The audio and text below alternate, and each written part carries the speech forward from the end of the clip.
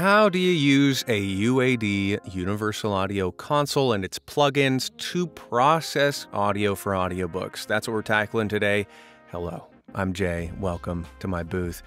This is by request. If you have other requests like this, let me know. I'll tackle them ASAP. And if you like the stuff and you find it helpful, helps other folks find us if you're willing to click the buttons down below. Let's dive in. So I've got my UAD console pulled open here, and before we talk about all the specifics of what I'm going to go through, a couple important points that I think are good to address up front. Firstly, a lot of this processing will depend on the publisher that I'm working with and the production pipeline in question. First, let's talk about the publishers. Different publishers have different sounds in mind and sort of different standards for their audiobook sound, generally speaking. And that means that some will request specific types of microphones. Now, does that mean that you need a U87AI, for example? Of course not. You can get by with just about any professional grade, that is the terminology that they use pretty much across the board, professional grade XLR microphone. If you have questions about what might be a good choice, hit me up down below and I'd be happy to respond. So with that said, big names like Penguin Random House, Macmillan, Tantor, others, sometimes Audible, they'll ask you to use a professional grade large diaphragm condenser microphone. Others, specifically my producer at Audible, who I worked with for a time, loved the Shure SM7B. So it really depends on who you're working with and the type of sound that they want, generally speaking. So that's the publishers. Next, the production pipeline. The amount of processing as well as the type of microphone that I personally will elect to use depends on if I've got an audio engineer who's helping me out on the back end. If you're working with a major publisher, or really any publisher, they're going to ask you for the raw audio unprocessed because they have their own sound again and they know what they want to do. And honestly, an audio engineer is probably going to do a better job than we will because they're pros at that thing. So if I have an engineer, I'll use something like a U87AI because the amount of detail that it captures will only improve my performance in a broad sense. However, if I'm doing the processing for myself, I will elect for not something that's as sensitive as the U87AI more often than not. And the reason being is simply quality of life and speed for me. If I have to do the editing on the back end myself, a more forgiving microphone than the U87AI, something like the Shure SM7B or the Earthworks Ethos, is my weapon of choice, simply because it'll save me time in the long run. So, with that little discussion out of the way, let's talk about the UAD console. All of these numbers are tuned specifically to my voice, my space, this microphone, my relationship vocally and sonically to this microphone in this space. It's very specific to me, is what I'm trying to say. So do not just copy-paste these settings onto your own audio because it's not going to sound the way that you should sound. But I'm going to show you how I manipulate each of these so that you can dial them in for yourself. So first up, let me just turn all these off so you can hear what I sound like without any processing. So the difference is, there is a difference, but it is a little subtle, you could say. The first plugin that I like to use is the C-Suite CVox. And to be perfectly honest, I never used this before, and I'm frankly pretty wary of most noise reduction plugins and softwares, simply because my philosophy is A, less is more across the board. The less processing that I do, the better it's going to sound at the end of the day. And particularly with live processing, noise reduction like this, if you get too heavy-handed, it's going to sound funky. So that's honestly how I kind of find the optimal processing for this thing. So I just turned it on, and you may be able to hear a subtle difference if you're listening closely, but the big thing will be in the room tone. So I'll turn it off again, And I'm going to stop talking for a second so you can get a sense of my room tone. And now we'll turn it back on and see what we get. So it's really, really subtle, not doing a lot, and that's exactly what we want. Across the board with noise reduction software, if you hear it doing its job, you're putting too much muscle into it. So the way I find the sweet spot for me is always less is more, but I'll turn this attenuation up and try to find a spot where it's not pumping a lot. And I've found it's really difficult to hear live. It's easier in playback. But if I put it here where it's really, really low attenuation, this is essentially turning down the room tone, an expander somewhat that's specifically tuned. That's a good number for me. This ambience, it's letting in room tone and sort of the reverb of my space. If you turn it all the way down, none of it's going to come in. It's going to process more. If you turn it there, it's not going to do hardly anything. So a low sweet spot somewhere in there is good. And that's kind of where I've landed for the time being. Next up is the precision channel strip. UAD, the Universal Audio System, it comes with a lot of different EQ equalizers. This is one that's included, and I find it easy to use, and it's pretty transparent. What I mean by transparent is it doesn't change the tone of my voice. It doesn't add any sort of warmth. It doesn't add any sort of saturation, no distortion. It's very transparent for the most part, which is what I personally prefer. So I've got a high-pass filter here on the low section, starting at 75 hertz, basically. The UAD console always has a high-pass filter built into it. I just double down for kicks. These next frequency bands are simply hunting out and taming ever so slightly resonances here in my booth. What I mean by resonances is wavelengths of sound, specific frequencies of sound that build up here in my space. They sound kind of boomy.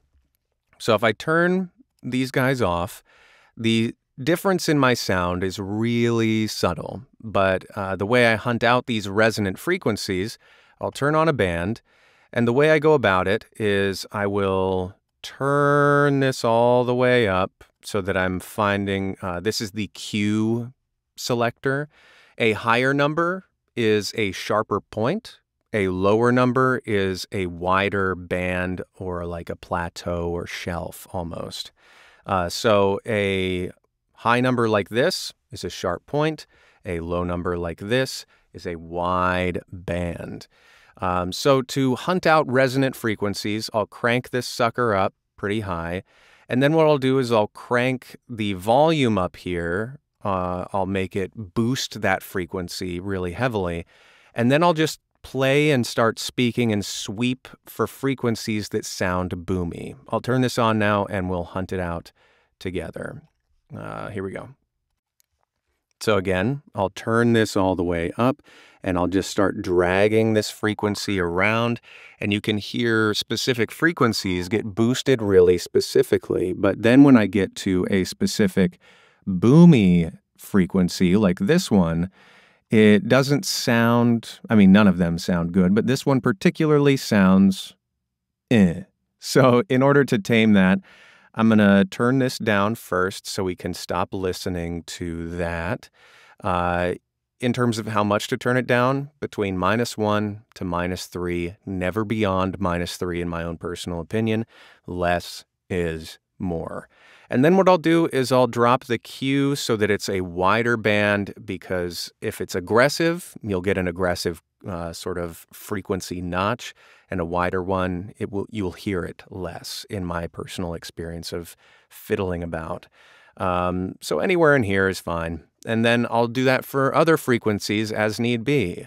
So again, turn this guy on, crank this up. I'll turn up the Q so it's pretty high. Whoops, a diddle.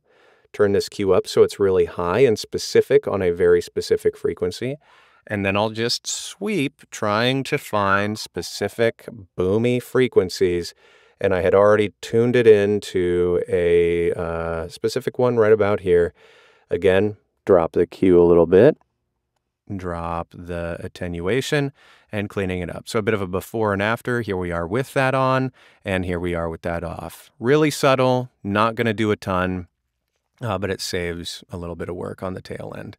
And then the last one here, both my voice and Neumann microphones, like this one in particular, have a mid-forward sound, which is great if you're talking over like a music bed or something like that.